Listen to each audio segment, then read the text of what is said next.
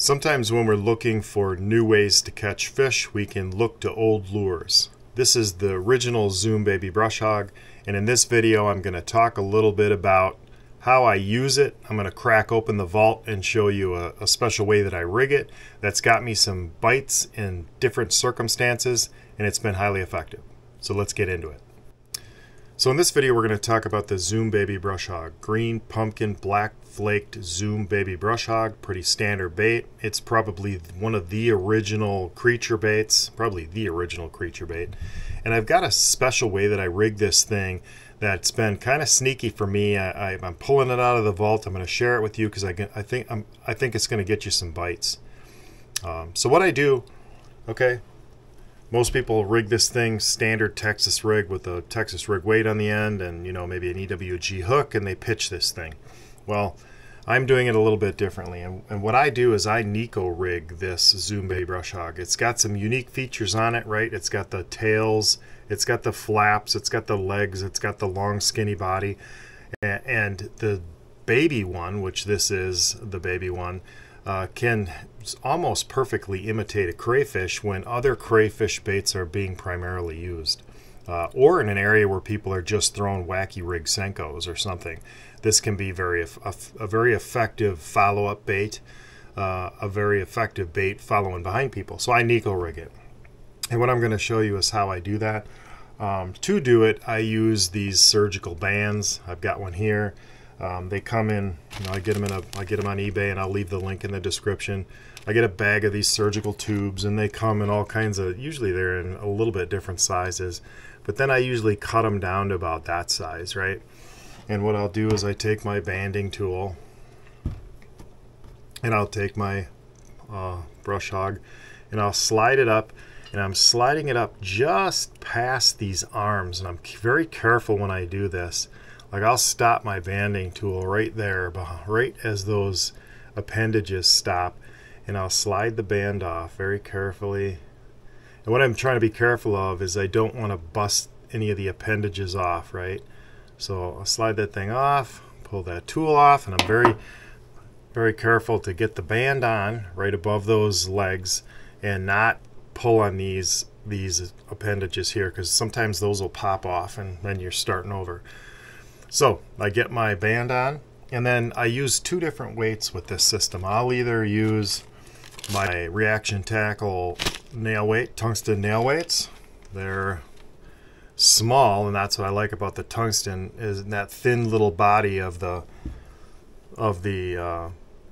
baby brush hog. You don't want to be distorting the head of it with a gigantic weight. So I'll use that, and I'll use it for sand, wood, softer bottoms, where, you know, that sandy woody mix. If I'm in just rock, a lot of times I'll use a tungsten screw lock weight, and it's got more of a button head on it. And when I use that one and I'm pulling and bouncing that thing, it will really click on the bottom. And so that if I'm in a rocky situation, I'm using a screw lock. Any soft wood situation, I'm using the nail weight. But I put in, center up the weight, get it in that soft skinny part of the head, get my weight in, right? And then I'm using a #1 sized, either, you know, I'll use a drop shot hook, a #1 size drop shot hook. Some people use Nico hooks, but this one has been super effective for me. And then I will come in and I will catch a little bit of the plastic when I'm rigging this thing, and then I'll get the band, right? I'll get a little bit of the band. And so what happens is then when this thing lands, when you're pulling it around and it lands like this, and that posture of that thing with those two main flappers pointed up look just like the pinchers of a crawfish. And so what I'll also do is I'll take and I'll cut those with the scissors.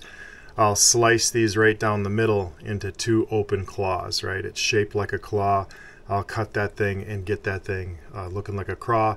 And then what I'll even do is I'll take some spike it, some orange spike it, and I'll dip those two tips of that craw, of those craws in there. And then when that thing is getting pulled forward like that, that's in a posture that looks just like a crayfish. And the whole Nico rig presentation, the flowing and moving appendages of this thing, and the posture of those craw is almost perfectly imitating a crayfish. It's the right size. This thing just flat gets bit. And so you can pitch this around docks, you can crawl this thing around wood. This has been a super effective bait for me for both largemouth and especially smallmouth. So this is a go-to whenever the crawfish are molting, whenever the crayfish are hatching. I'll be throwing this thing. It's rigged up and we're throwing it. It's been super effective for us. So rig it up, Nico rig it. If you got any questions, drop them in the comments below.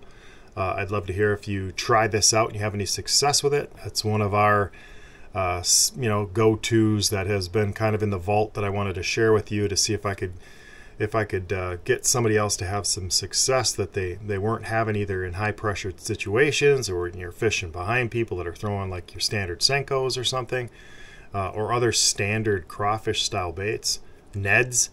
This is a great follow-up in those areas, and you'll get bit, no question about it. Hope you find that tip helpful. Please like and subscribe, and we'll talk to you next time on the water.